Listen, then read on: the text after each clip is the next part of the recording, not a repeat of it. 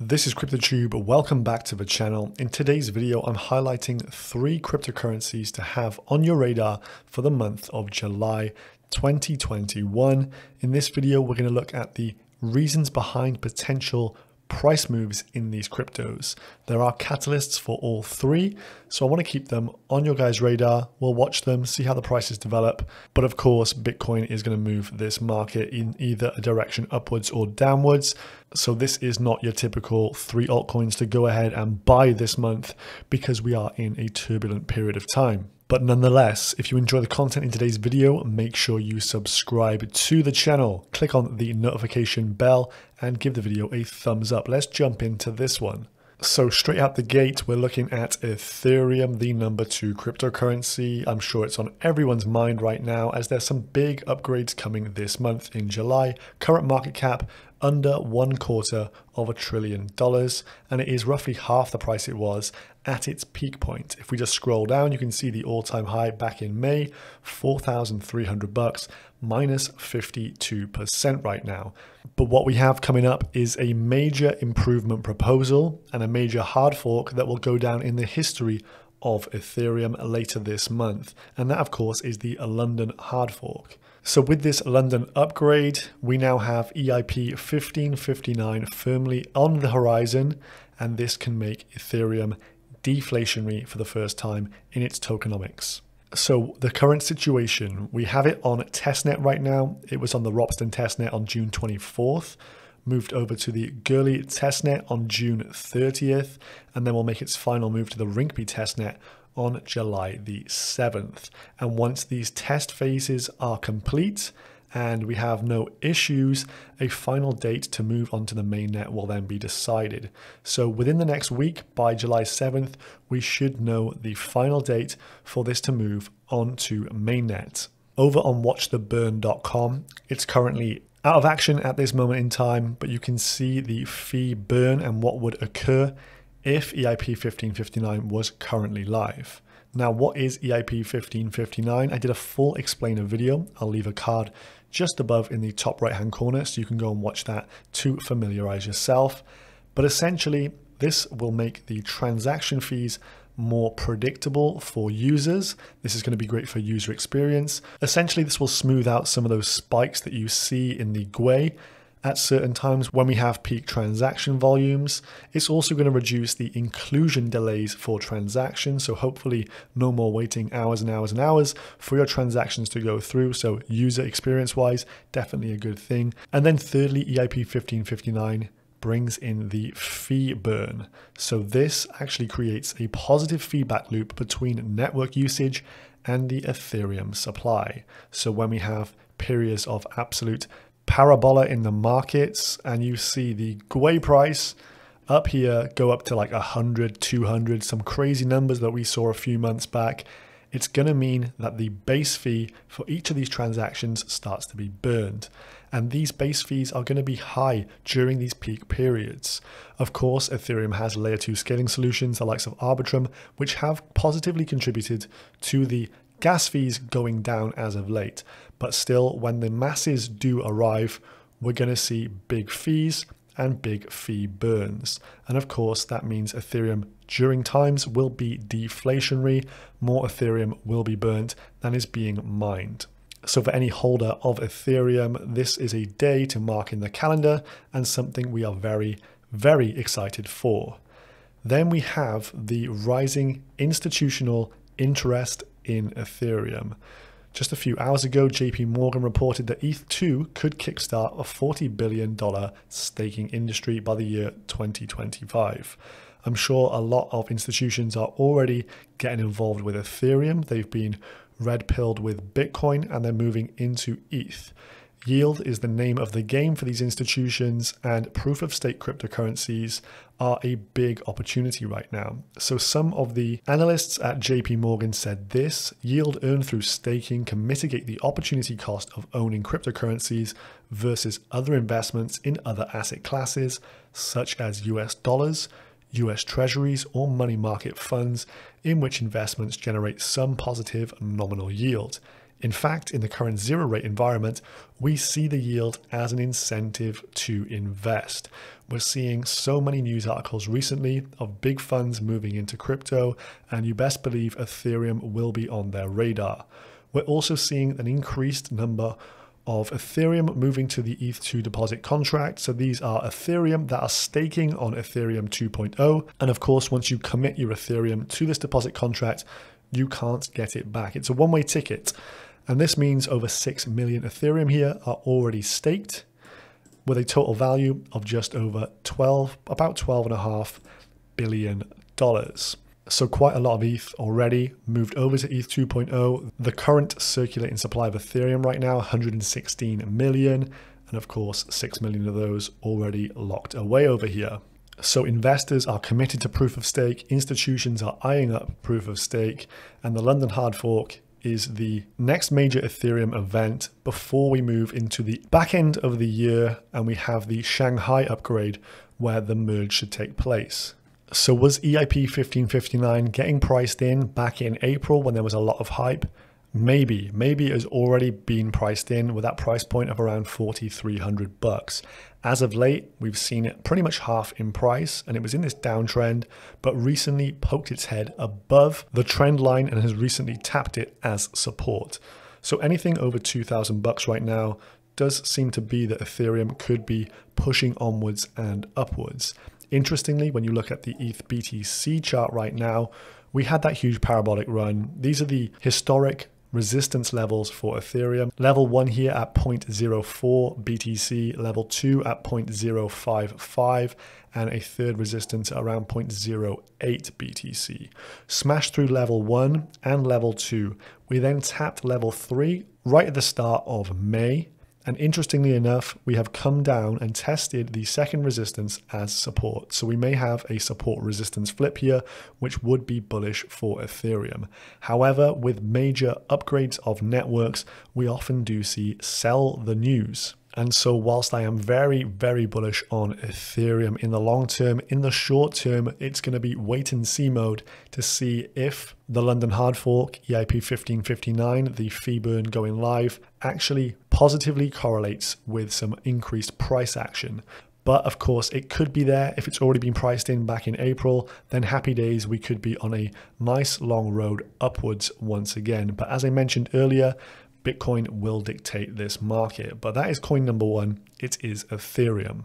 So the second crypto to have on your radar right now is Woo.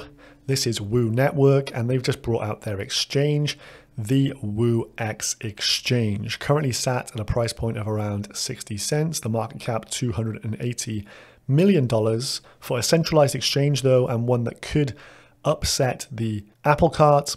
A fully diluted value of 1.8 billion and a market cap of 280 million is relatively cheap. And what I like to see with this chart is the fact that during this down period, it really did make a nice recovery upwards and broke across $1 in mid-June. It has had a pullback again recently, but these price levels, people are definitely adding to their Woo stacks. Those who are in the know with Woo are very, very bullish. Over on CoinGecko, they now have the exchange listed on here, so you can actually go ahead and check out all of their markets. They've just got over 40 markets at current and are adding more all the time.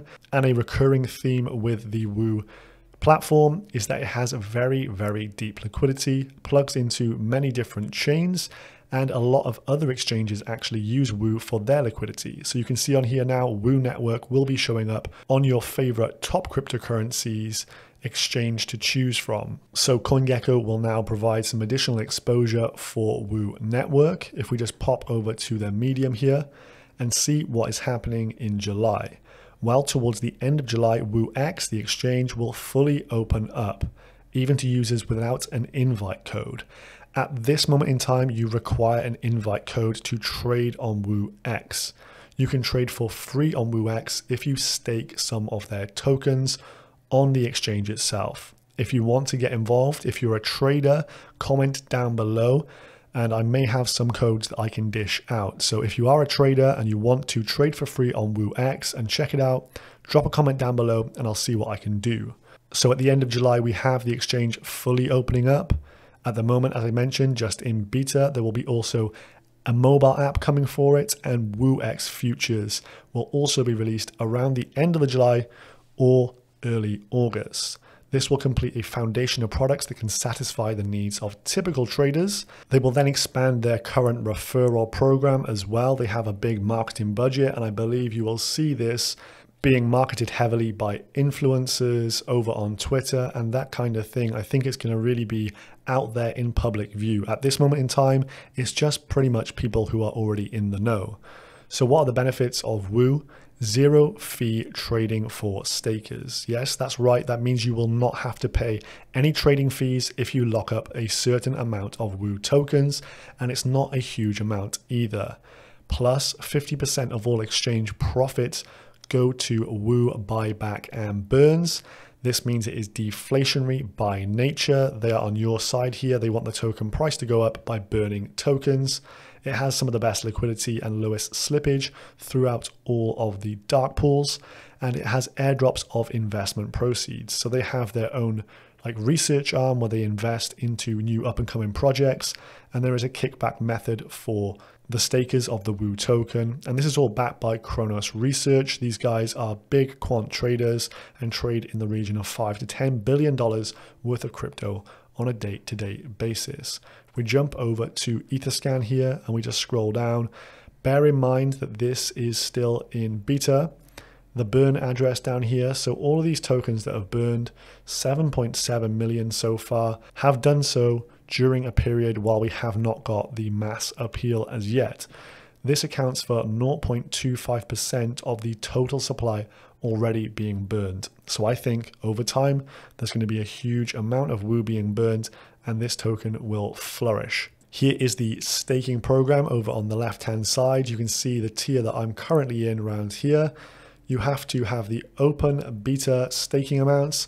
So to have free trading, which would be this level across here, 0%, as you can see, you would need to stake 1,800 Woo tokens, currently at a price of around 60 cents each. The benefits of moving higher up the staking ranks here is that you get a better APY on the coins that you stake and also better returns from referrals.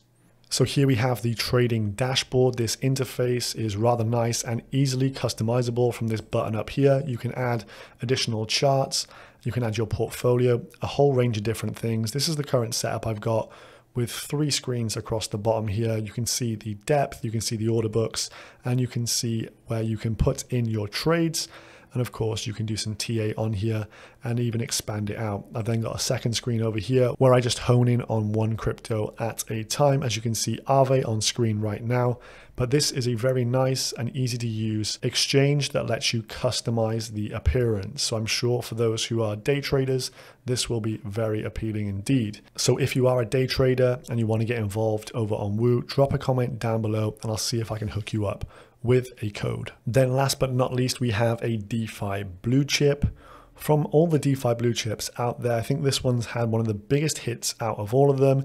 Has recovered a little bit recently, but it is Compound Finance, and this is currently around $300. And if we just scroll down here, you can see the all-time high for Comp was around $900 2 months ago, a 65% haircut, which does seem a bit over the top in my opinion. As you can see lately, we've had a bit of an uptick in the price action, nothing to really shout home about right now, but there's good reasons for this. So Compound, similar to Aave, a money market based on Ethereum, but they are making moves and making quite substantial moves in the industry.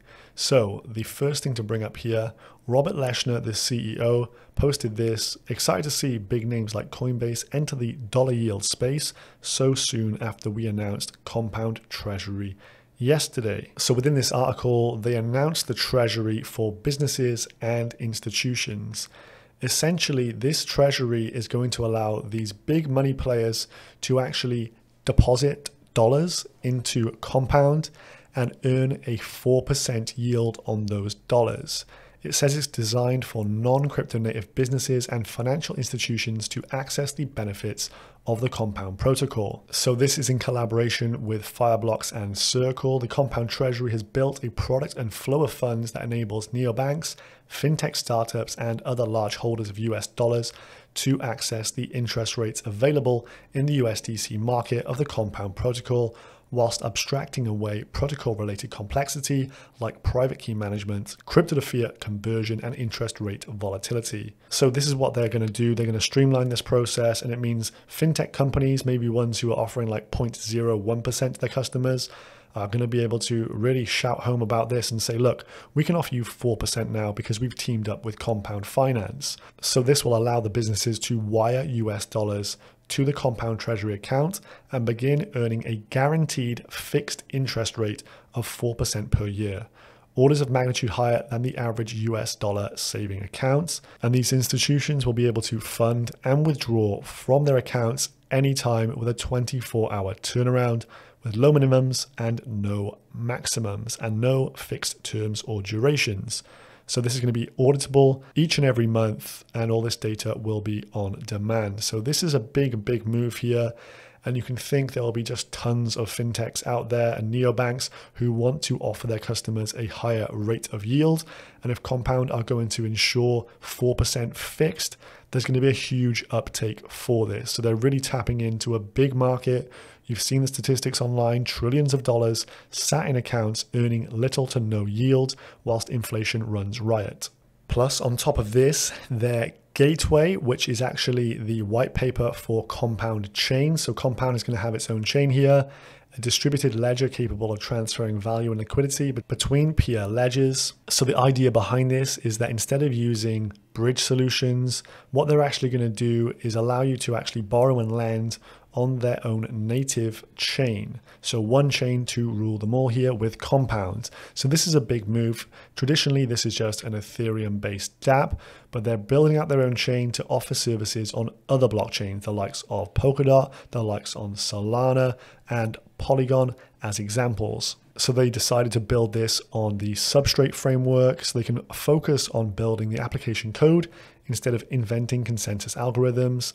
They say it's a modern framework built for a modern language of Rust. They see Gateway as evolving into one of the backbone pieces of a global interest rate market capable of supporting any asset. As you can see, they have big ambitions with this, including the wave of currencies, assets, and tokens to be created. I've even heard CBDCs being mentioned, and they are starting to actually test on different blockchains right now. They posted this on one of their forums back in May. There's been a lot of interest in building a gateway starport on Polygon. So let's do it. I suggest we use this thread going forward to organize discussion around the topic. So that was back on May 20th. And if you go through the thread here, you can see they have been pushing out code for a Polygon/Matic integration, for which they are now actively testing. So it seems whatever Aave does, Compound can follow suit. So this will make Compound blockchain agnostic if they create their own chain and it is successful. I'm sure even if they do have hiccups along the road, they will make this a success story. And it does show you that some of these DeFi blue chips really are undervalued right now when you see the scope and the lengths they're going to go to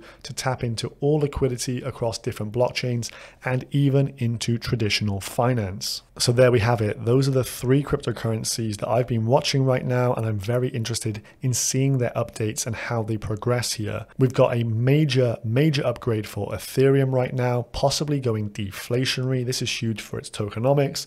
We have Woo about to open up a fee-free trading experience by the end of July for everybody.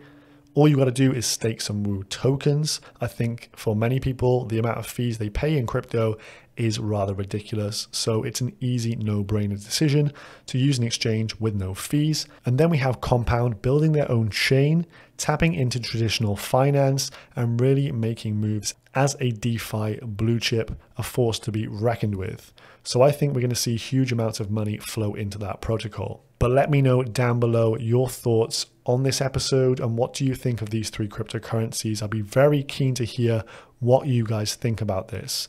So comment down below, make sure you subscribe, and I will see you in the next one. Goodbye.